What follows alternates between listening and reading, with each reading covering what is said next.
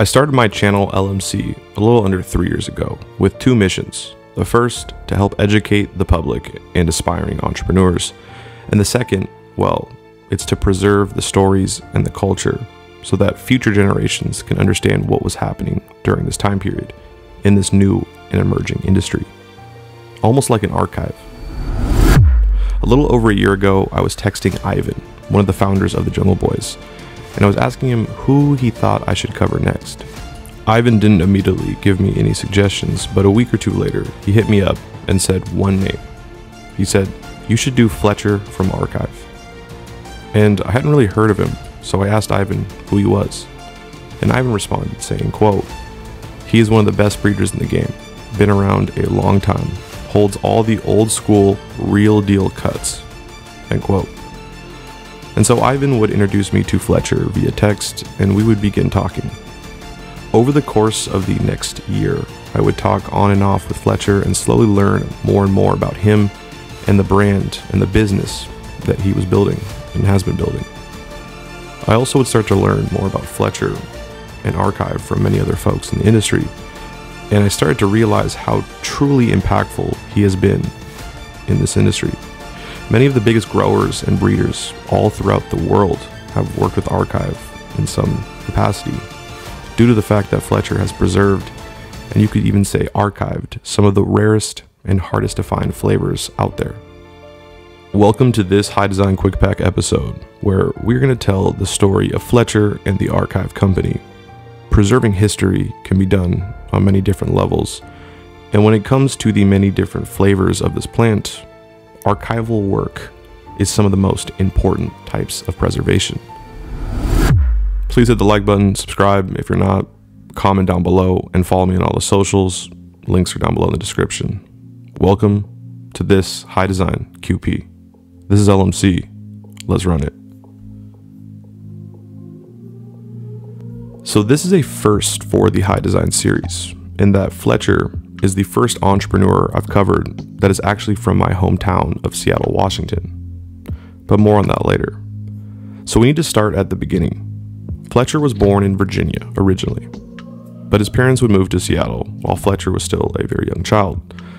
Something that I think gave Fletcher an extreme advantage in general is that at a very young age, at the age of 15, Fletcher knew that he wanted to devote his life to growing and to this plant overall, which, like I said, is a pretty big advantage. Anyone that knows the direction that they want to take their life in and sticks with it, and they do that at a very young age, the chances of that person becoming almost like a savant at whatever they're pursuing is much, much more likely. And I would definitely call Fletcher a savant. He's someone that is insanely smart and truly understands this plant in and out. When Fletcher was 16, his mom took him on a trip to Amsterdam. While he was there, he would sneak off to one of the coffee shops there and buy seeds so he could take them home. He would smuggle back those seeds to the States, and those were actually his first seeds he'd ever gotten. Later that year, when Fletcher was 16, his friend's mom would let him and his friend dig out the basement and start a grow. And this was actually Fletcher's very first grow. Around 2005, when Fletcher was 18, he would attend Western Washington University up in Bellingham, Washington, during which he would be growing so that he could pay for college. After 2 years, he would drop out of Western and focus mainly on growing. And also, side note, weirdly enough, it's kind of weirdly similar to my story because I actually went to Western Washington University myself for a few years and then dropped out to focus on working in the industry. But that was in 2019 when I dropped out, whereas Fletcher dropped out around 2007, where the industry/market was obviously extremely different. Growing was still extremely illegal. Now, for those of you who have watched my other High Design episodes, I'm sure you have heard me mention on more than one occasion about the online forums like Overgrow, where growers from all around the world would discuss the best ways to grow and other things like that. Given that growing was still very illegal, everyone went by secret aliases and not their real names. Now, Fletcher was very active on these different forums, learning himself, but also advising and teaching others how to better their grow. for years, Fletcher would only be known as the Doctor, right? That was his alias. And in many ways, the name actually fits pretty well. See, Fletch would become an integral part of these online forum communities, helping others diagnose their problems with their grow and help them improve their craft overall. Fletcher would move to Colorado in 2010 for a year and a half, where he would work with different breeders and growers. Most notably, he would work with people like Scott Reach, who is the founder of Rare Dankness. After that stint in Colorado, in around 2011 through 2012, Fletcher would move back to Seattle for a year, where he started the Archive brand. Later that year, he would move down to LA. So Fletcher realized he needed to go down to LA to make connections and to expand his brand/business. While down in LA, he would have a couple smaller warehouse grows, totaling around anywhere from 45 to 50 lights, which at the time was pretty decently sized. One night while in LA, he went to an event thrown by Sean Cron. At the event, he would meet Ivan from the Jungle Boys. They would chop it up at the party, and Ivan would actually invite Fletcher to come and check out Ivan's business at the time, which was called Nature's Green Cure, a couple days later. So Fletcher would go and check out the 100 light grow in the back of the NGC building. By the way, if you haven't checked out the High Design episode I did on Ivan and the Jungle Boys, I highly recommend you go check that out. But Fletcher and Ivan would become good friends, and he would also make friends with many others throughout LA, while also just building a solid network in general of people and businesses throughout the industry.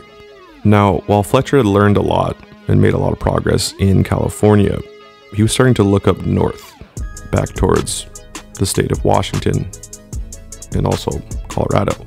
Because in 2012, Washington State and Colorado would legalize recreationally, and the momentum of those two states legalizing would actually push Oregon in 2014 to legalize themselves. Now, Fletcher was extremely smart in that he held off from really investing heavily into the newly legal Washington market, even though he was living in Seattle because he had just moved back from LA. And instead, he waited patiently, right? And when Oregon legalized, he would move the archive business down to Portland, where he would open up his first shop in the legal market there.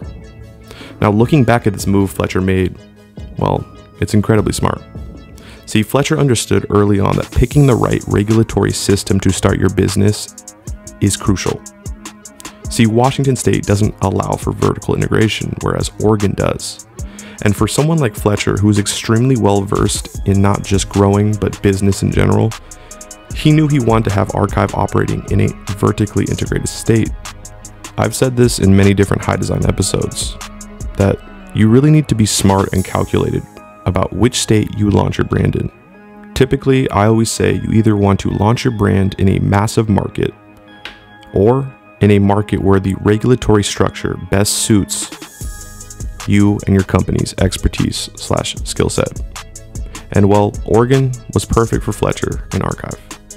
In 2015, Archive would open up the very first store in Portland. Now, this was still technically under the medical system, but in 2016, when Portland opened up, or Oregon opened up their markets, Archive would switch over to recreational.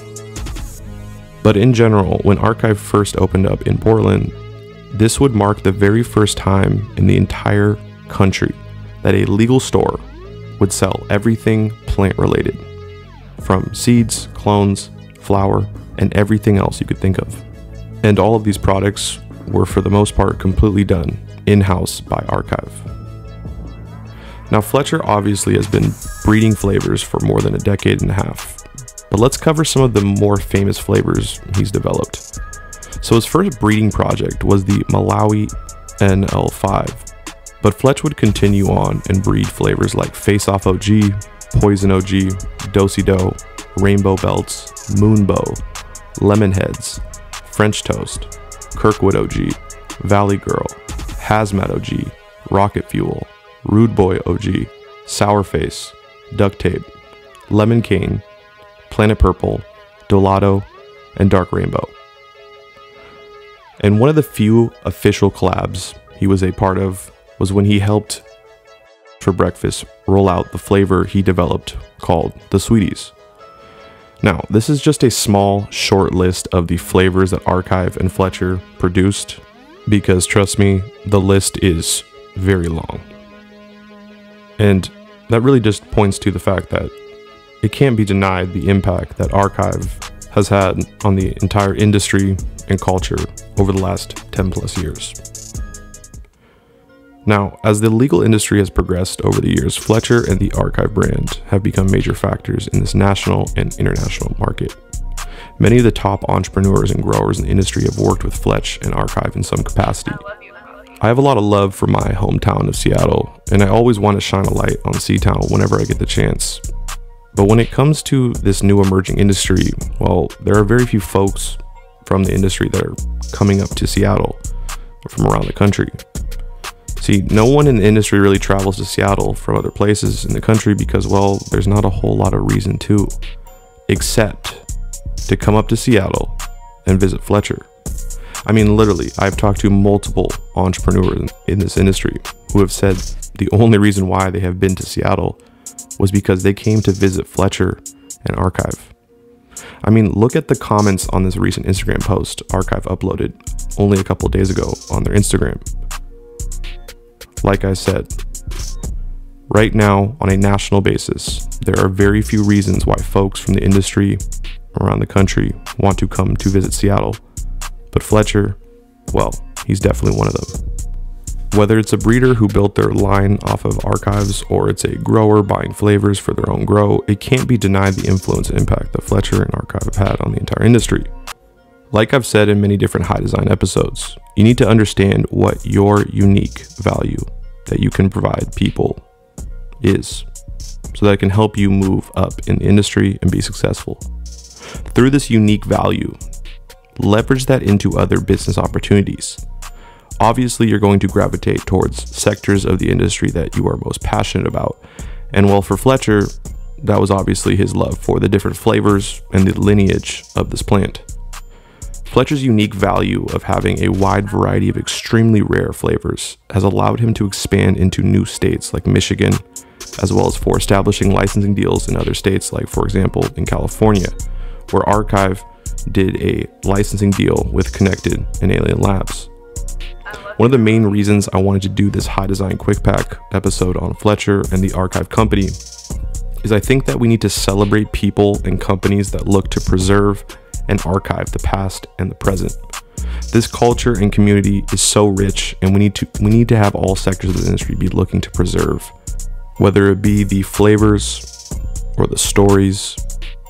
We need to make sure that the future generations have the ability to understand what has happened and what is happening right now in this new industry and culture. One of the main reasons why I started this channel is to preserve, and you could even say archive, the stories and the people from this culture. Which is why I'm excited to announce that I'm actually going to be working with Fletcher and Archive on their YouTube channel to help continue the mission of preservation and archival work.